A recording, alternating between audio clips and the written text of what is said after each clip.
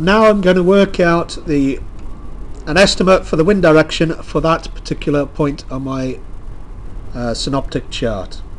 So a typical synoptic chart as provided by the Met Office, and if we look at my position here, this is the position which we are at.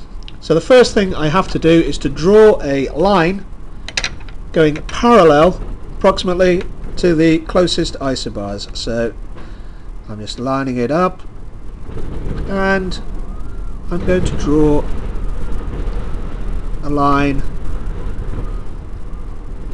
through my point going through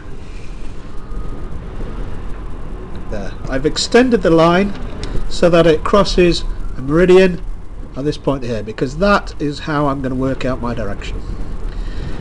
Now, I don't know which end the wind is blowing. It's either blowing coming from here, coming down there, or it's coming from here and blowing up that way. The way in which I do this is to look at the isobars and using Bayes-Ballott's law. Bayes-Ballott's law states that if you're facing the wind, the low will be on your right. So if I look at this one, this isobar here, follow it round, it goes to 1016 millibars. If I go to this one, it is 1012 millibars. So if I'm at this end, this one is 1016, this one is 1012, so obviously this is the higher and it's on my right, which means I'm on the wrong end. So I therefore need to colour in the other end to make my arrow. So that is the direction of the geostrophic wind speed. At the surface, however, we approximate the inflow to be about 20 degrees over the sea. So what I'm doing here is I'm going to draw another line approximately 20 degrees going towards the lower isobar, swivelling through my point.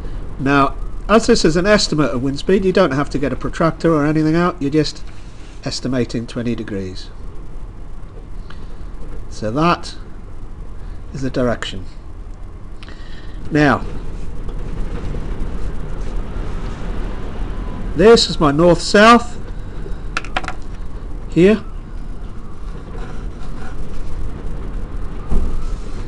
"90 degrees to that east-west.